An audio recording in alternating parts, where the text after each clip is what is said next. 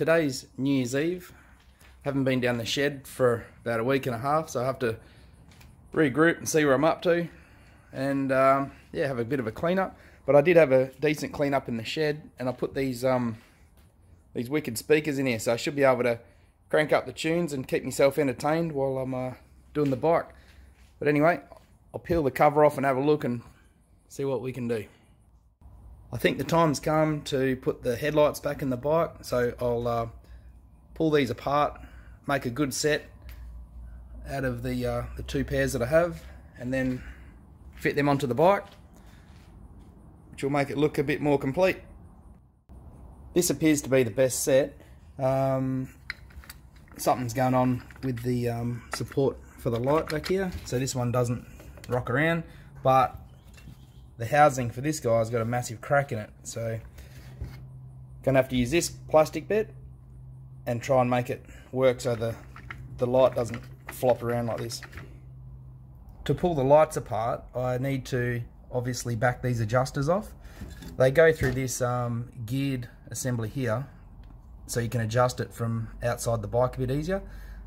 They were all seized up, so what I ended up doing was unbolted this assembly here on the one that I'm going to use, and sprayed some CRC in, freed it all up, and I was able to pull it apart. So I got the light out. I can see why the light rattles around on this one, which is this part here is all worn. So I'll strip the set down with the cracked housing and yeah, rob off the pieces that I need. Here's the adjuster mechanism that I was mentioning. So basically this part here was very tight on this side, so I was able to just use a pair of pliers to free it up without stressing out the plastic gears, I suppose, in this part. There's the housing that I'm going to use. It's all stripped down. I'll clean that up. I'll rip this guy apart, steal the parts out that I need, like this little mounting point in here, and yeah, we'll have a look what all the parts look like all clean, and then I'll put it back together. I've picked the best two beams to put back into the headlight housing. They started out looking like this, the good ones, and with a little bit of polish they came up like that. So I'll clean the other guy up and I'll assemble it into the housing.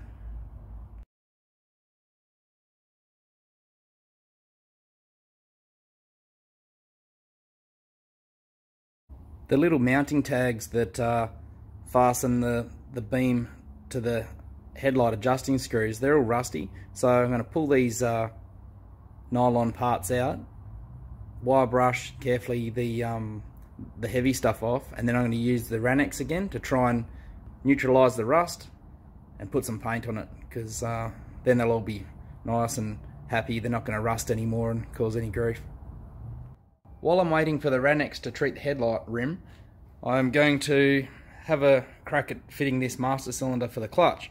So it's all damaged, broken, corroded, whatnot. We'll pull it apart like we did on the front brake master cylinder and build the lever as well. I've got an outer part of the lever which should replace this broken bit. So I took off all the old stuff like the other master cylinder I've done, and here's what we got left with. Pretty cool looking master cylinder with a second-hand lever that I had. I'll probably change them for the shorties later, but hopefully it fits on the bike. So it fitted on, just enough clearance to fit it between the switch block and the end of the clip-on, but where this runs the choke cable on the standard switch gear, it's right in the wrong spot, so I'm going to have to cut that little bit of choke cable housing off, and then it should fit on perfect. So I've ground the housing that holds the choke cable, and it actually melted the plastic into the hole and sealed the switch block off, so that was pretty lucky. I'll see if it gives me the clearance I need. Now with that little part of the switch block removed, I've got heaps of room for the hose to be mounted. The rusty parts of the headlights started out like this. I treated them with the Ranex, So now all the rust has been neutralised. That's about the worst of it. So I will paint them with the rust proof paint, or the rust killing paint, and they'll be good. So they've been primed just with the rattle can stuff, this gear here, and now put the paint on. I'll use this pewter stuff because it's not black and it'll disappear in the headlight area. Plus it's what I've got kicking around the shed. Now that they've all been painted, I'll put them into the headlight housing.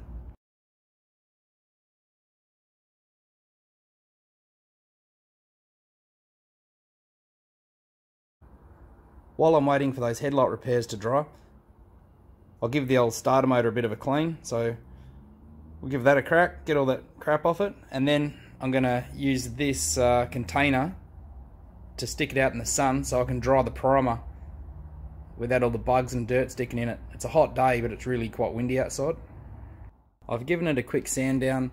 I'll hit it with the primer, put it in my container there and whack it out in the sun. So there it is in its container, all dust free.